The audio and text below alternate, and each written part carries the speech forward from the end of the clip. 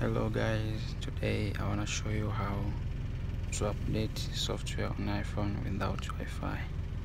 First, go to setting and define screen time.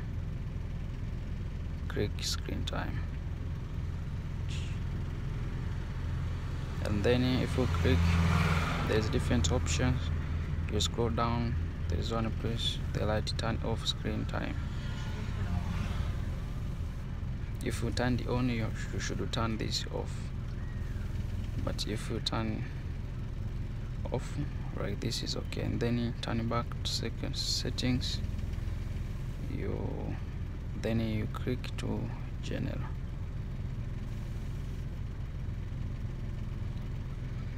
Here again you scroll down, there's different options. You go to date and time, click date and time.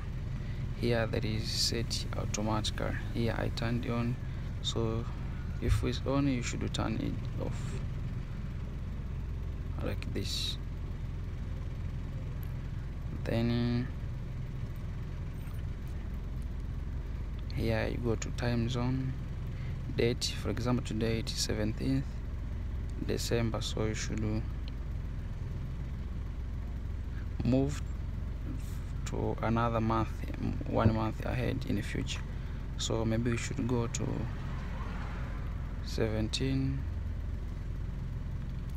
January next year, 2021, like this. And then you come back to update your phone, software update. You click. For me, I've already updated. That's why they light your software is up to date. Yeah, but if you need to update, you can do like this. They can